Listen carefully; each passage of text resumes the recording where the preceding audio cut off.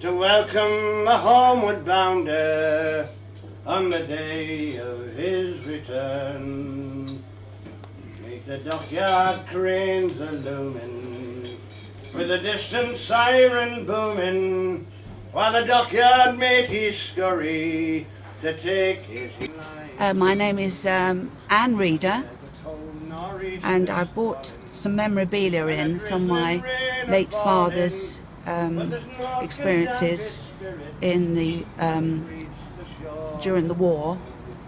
He was a first-class radio officer, trained by Marconi, and I thought it would be of interest. That's my father, Patrick McCarthy. Well, what happened, it was a cargo ship and it was torpedoed, and obviously started fires on board. The captain went off in a lifeboat with some of the crew and left my father behind with some other members of the crew, and they managed to save the ship. They put the fires out. He's holding a hosepipe and there's the flames, and they managed to get the ship into dock somewhere. So effectively, my father and a handful of other crew saved the ship. The captain and all the others that were in the lifeboat, they were all lost at sea, which was ironic. Yeah. So the radio officers' union that they all belonged to, he belonged to, said they should apply for salvage, because a ship is worth a lot of money. It's a very valuable commodity. And so there was a court case to try, you know, and this is a copy of all the court case and all the questions they asked the members of the crew. How could he afford to be represented? Well, I suppose the union, the union probably helped. The Albionic, pleadings and agreement of values, statement of claim.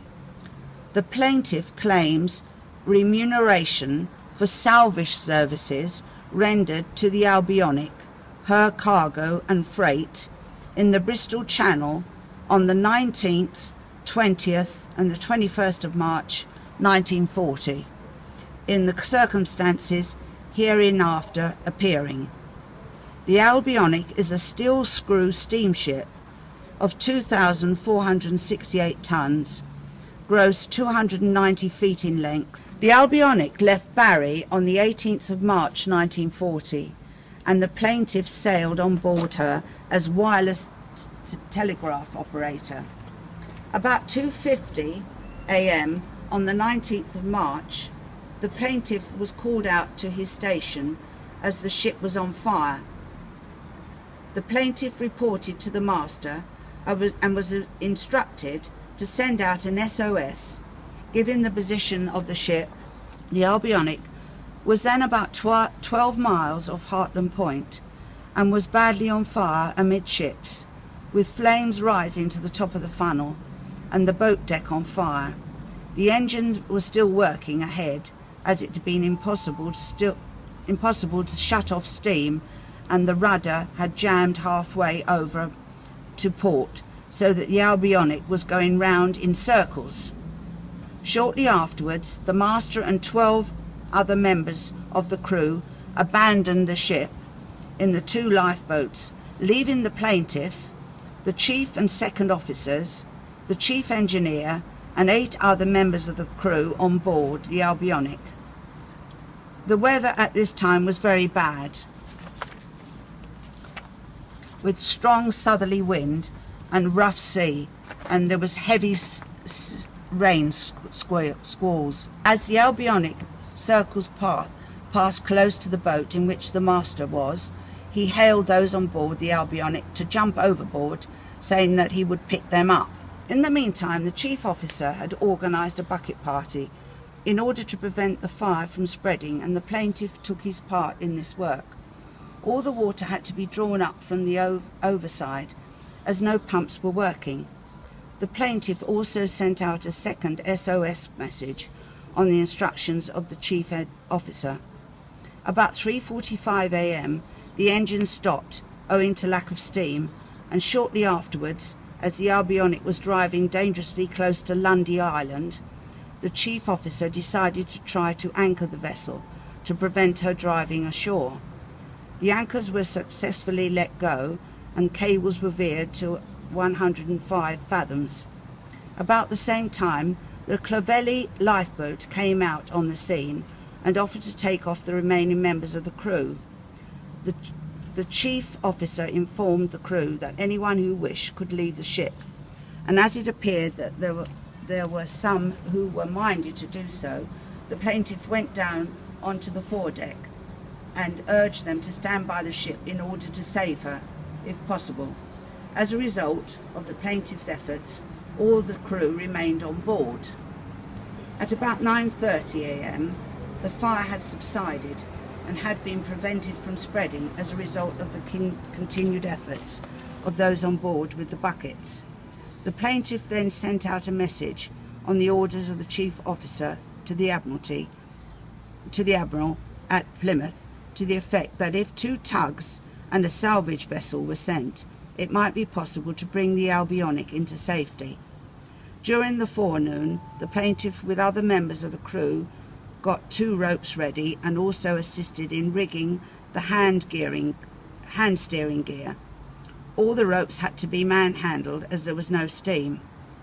During the afternoon, the second officer with other members of the crew cut through both anchor cables in the chain locker so as to be ready to slip the anchors when tugs arrived. This work was completed about 10 p.m. and the chains had to be cut with hammer and chisels. About 7 p.m. the Preserver and the Brockenhurst arrived, but it was too dark to do anything. The 2 vessels stood by during the night, and the plaintiff with the second officer remained on watch all night in order to deal with any outbreaks of fire. During the night, outbreaks of fire were extinguished by the plaintiff and the second officer. About 7 a.m. on the 20th of March, the Preserver and the Brockenhurst were made fast forward, and about 7:30 a.m. when the Albionic was safely held by these 2 vessels. The anchors were buoyed and slipped, and the towage began. The plaintiff assisted in making the tugs fast. There was a fresh to strong wind from the southwest, with the rough sea. The chief officer went to the wheel, but at times it needed 3 men to hold the wheel. During the tow, the Preserver repeatedly parted her rope. On each occasion, the crew of the Albionic had to go forward in order to make fast again. The plaintiff assisted in handling the ropes. Eventually, the Preserver was made fast aft to assist in steering the vessel. About 3 a.m. on the 21st of March 1940, the Albionic arrived at Swansea and was safely berthed about 8:30 a.m. By reason of the said services, the Albionic and her crew were rescued from a position of great peril and brought into safety. The Albionic was badly on fire amidships, and for the efforts of those on board her, including the plaintiff, there was great danger of the fire spreading rapidly and the vessel and her crew becoming a total loss. The master and 12 members of the crew had abandoned the ship, and only 12 men were left aboard. Even after the fire had been controlled, there was serious risk of the Albionic driving ashore and being lost with the cargo, or at least being very seriously damaged. In rendering the said services, the plaintiff ran considerable risks. The fire had a good hold, and there was no means of leaving the vessel except in the Clovelly lifeboat. The work of handling the ropes was heavy and arduous, and the plaintiff played an important part in maintaining a watch on the fire during the night of the 19th to 20th of March. During the said services, the plaintiff had little or no sleep, and at the end of them were almost exhausted. The examples set by the plaintiff and his courage and initiative were largely instrumental in deciding the remainder of the crew in deciding the... Start again. Oh, sorry. The courage.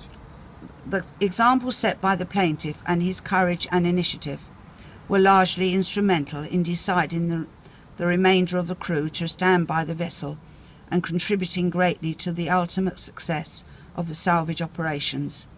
The plaintiff claims such an amount of salvage as to the court may seem meet.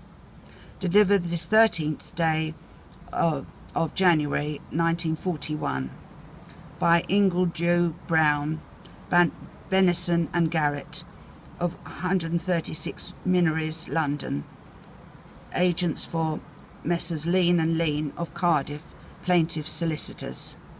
And it's signed by Owen J. Batesman. What a testimony to your father's bravery. Are you hugely proud of him? Of course I am. Of course I am. Very proud. Yes. And were these documents discovered after his death, or did you know about his bravery? Well, he didn't talk a lot about it. Like a lot of men that have been through the war, they kept a lot of it to themselves. But it gradually came out. But I knew, you know, that what had happened on the ark, because we had this picture in our house all the time, because someone had drawn it of him. Your father was laid off during the depression between the wars, but he volunteered when the war started. Yes. And put himself back in the frying pan, if not the fire. Yes. What was he involved in? Well, he was, I've just told you about this, but also later on he was involved in the invasion of Sicily. And I'm sorry, but I'm a bit vague about the dates and everything. I don't know the dates. But all I know is the ship was a sitting duck, because it was full of ammunition, and they were being bombed by the Germans because they were bringing ammunition out for the army. And it was, so they had Nazi Luftwaffe planes flying over them. Yeah. But to be honest, it was absolutely horrendous, and he did actually collapse on deck, and I think he had to be taken to hospital. Are we talking about fear, fright, or wounding, or both? No, I think it was just the pressure of it all and everything. Well, he's shown his bravery. He didn't have to prove nothing. Yeah, that's right. So I think he was in a hospital in Italy.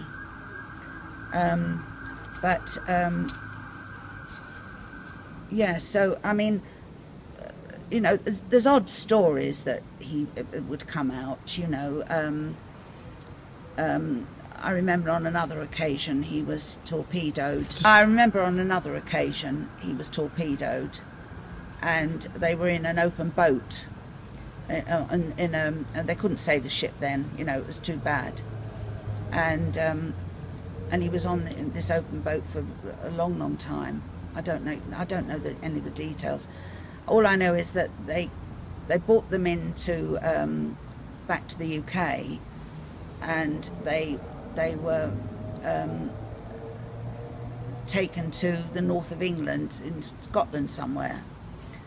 And when the torpedo struck the ship, they were all in bed, and so they only had like what they wore at night in bed, pajamas and stuff. And then they were told, when they were dropped off in the north of England somewhere, Scotland or so, wherever it was, they were told to go home, and they were given a railway pass and just told to go home. I mean, it was... And my mother received a communication to say that he was missing, presumed dead. And she said that she was... and I was a baby, and she had me in her arms, and she was looking out of the window, and she saw this tramp walking up the road, and because he, you know, and it was my father, he'd come home, and she thought he was dead, you know, and all these things. I mean, the family suffer along with the men, don't they? Yeah. What an emotional scene that must have been. Yeah, absolutely. I bet a few tears flowed. Yeah, absolutely, yes. And because she thought he was dead. missing, presumed dead. Yeah, yeah. And there he is. Suddenly she recognised him. Yeah, yeah, that's right. And but there was no. They didn't sort of wrap them in cotton wool when they were dropped off. You know, they just had to get on with it. No psychiatrists or psychologists. No, they were given a railway pass and told to go home. Did he ever go to sea again? Was that he'd had enough? He stayed through the war. He stayed at the sea, and then after the war, he continued being a radio officer, and he didn't retire until about the 1960s. He was a first-class radio officer. Yes. How did that separate them from a second-class radio officer? Well, I think from memory, I remember when I was growing up. Of course, when he was trained, going back, you know, it was like 1920 or so, or even before that, there was no such thing as radar. And in order to become a first-class radio officer, he had to be trained to use radar. So they paid for him to do a course on radar. And I remember him doing his homework at home. And he couldn't become a first-class radio officer unless he had this qualification for radar as well. So he did that. And so he became a first-class radio officer. He was also, after the war, he was on a ship called the Kampala. And it sailed from East Africa across to India, and it kept doing that route. It was a cruise ship. And it was, I believe the Queen, the Queen used it at some stage, but it wasn't when he was on it. But I believe she was, before they had Britannia built, I believe she sailed on the Kampala. But would he have bumped into her? No, because this was prior to him working on it, you know. But he was on the Kampala for about 3 years. Well, for his bravery, I do hope they gave him the royal bedroom. Yes, that I'm sure. Yes, that would have been marvellous, wouldn't it? That's right. But like a lot of men in the war, they didn't brag about it, did they? Did he pick up any medals at all? Oh yes, I've got medals at home, but you know, I didn't bring them today. Yeah, so yes, I mean he'd certainly done his bit. He needn't have volunteered to go back in during the war, but he did, and you know, he just got on with it really. Would he have been too old to have signed up for the forces? Married my mother in 1939, and so he would have been 40 then. He would have been 40. Probably then. too old to serve in the forces, but good enough with his training. Yeah, it would have been silly not to have used his expertise, wouldn't they? You know, and I was born in 1942. So, but then of course, I saw very little of him because he was always away at sea, and he always used to say, this isn't a job for a married man, because he felt it very acutely, you know, leaving my mother and myself. But he stuck it out until he retired. He became profoundly deaf towards the end, which was very sad. All the explosions, Yes. no doubt. He was in the water, and there were high explosives in the water, and it had a terrible effect on his ears. And of course that was his livelihood, wasn't it, his ears, you see. And Marconi's kept him on. He became profoundly deaf, and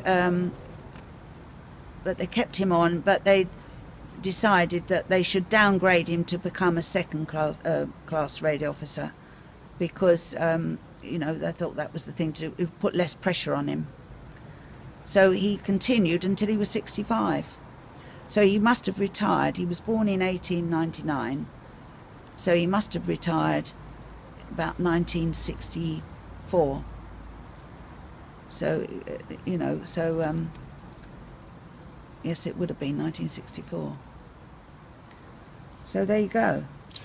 You've heard my father's side of the story, and the hearing was heard, and I'm afraid they didn't get salvage. It was dismissed, which is very sad, because it would have made a big difference to him and the other members of the crew. It was probably deemed to be something that happens in the war. Yes, that's what I think. If this had happened in peacetime, yes, my goodness, he would have had it. Yes. Abandoned by the captain, Yeah. who died, and the crew members who went in the 2 lifeboats were never seen again. That's right. And no, I mean, it's a shame, but there you go. I suppose life is cheap during the war, isn't it? That's the trouble. Yeah. Anyway. But you've got some wonderful, wonderful memories here. All these others are his books of service. He had an honourable discharge, as it were. Yes, yes. In retirement, and yes. You've even got why have you got that Marconi booklet there? Please tell me about that, because we're at the birthplace of wireless radio Marconi here. Veterans Register. Was he a Marconi veteran? Was he on the register? I suppose he must have been. Could you find his name, please? Oh, well, there's so many names. Is it alphabetical order? No, I don't think so. I think that it depends on the year that okay. I'd need to spend time going Yes. through it, really. What would you like to do with this collection? Are you going to keep it in the family? Well, I really hadn't thought about it, really. I mean, what sparked it off was seeing that you were having the Marconi exhibition at Hall Street. And so I came along a few weeks ago, and then they asked me if I'd got any memorabilia, which is why I'm here today. To them he is no stranger. In the cruel North Atlantic, he's seen men and ships go down. But now there's wives and sweethearts waiting, and they'll soon be celebrating, for Jack is home from sea, and he is left the killing ground. And as he walks the streets of Liverpool, Cardiff, Hull and London town, he'll pass 1 million people there, and some of them may frown, for he doesn't wear a uniform that tells you what he's done. He's just the merchant seaman that we all depend upon. All too soon his short time's over, and he must sail again, and there's tears among his loved ones who know the risks he runs. For he must run that U-boat gauntlet, as he has done before, where thousands of his shipmates sleep on that dark ocean floor. But there's a bloody battle raging on the cold Atlantic foam, and 1 in every 4 like him will not be coming home. For he's been through hell and danger, to them he is no stranger. In the cruel North Atlantic, he's seen men and ships go down.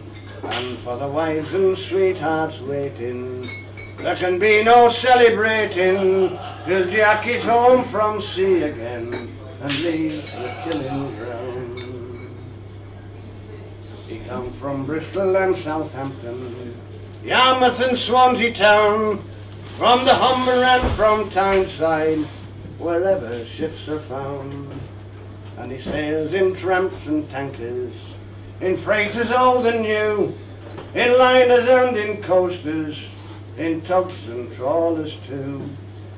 And he sails on every ocean, and he braves the raging sea, to keep our lifelines open, and to keep this country free. And he sails through hell and danger, to them he is no stranger. From the Arctic to Pacific, he's seen men and ships go down. And for the wives and sweethearts waiting, There'll be no celebrating till Jack is home from sea again and leaves the killing ground. And if you go to Liverpool, Yarmouth or London town, you'll meet him in the dockside pubs where sailors hang around. But he doesn't wear a uniform that tells you what he's done. He's just the merchant seaman that we all depend upon. He's the British merchant seaman that we can depend upon.